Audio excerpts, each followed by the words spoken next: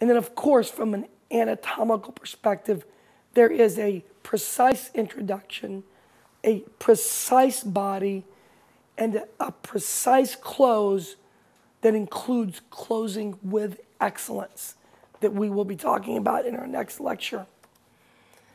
The other thing I want to say, which is a little bit of a repeat of something that we talked about in Prospecting with Excellence, Course 1, MR 101, which I hope all of you who are watching me have attended.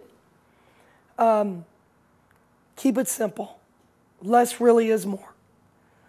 It's so important that even when we're dealing with complex concepts, that we communicate them in very simple terms. I hope you'll notice